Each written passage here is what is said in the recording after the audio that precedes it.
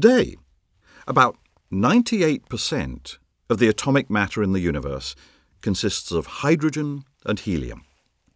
But thanks to threshold 3, that other 2% is made up of all the other elements in the periodic table. That makes some amazing things possible because these different elements can combine to form an almost infinite number of different types of matter. Objects that are much more complex than stars could now form. Objects like planets. And that was the work of threshold 4. Here's how it works. When new stars are formed, they're surrounded by huge clouds of chemically rich matter, are ingredients for this threshold. These clouds spin in different orbits around the newly forming star, creating Goldilocks conditions that are just right for elements to combine.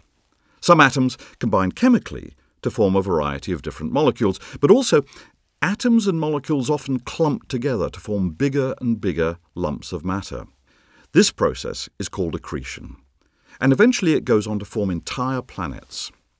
Now, since lighter elements are much more plentiful in the universe, many planets consist mainly of hydrogen and helium, like Jupiter and Saturn.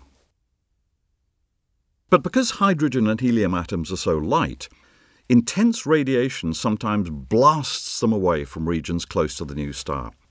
Those regions then contain a relatively high concentration of other, heavier elements.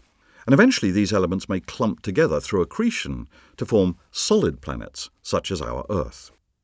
In our planet's crust, for example, the most common elements are oxygen, silicon, aluminium, and iron, not hydrogen and helium.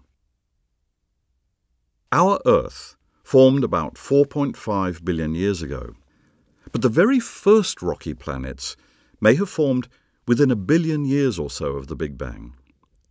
These planets represent new forms of complexity because they contain a much greater diversity of chemical substances than had ever existed before. And that could create even more complex entities, such as the first living organisms.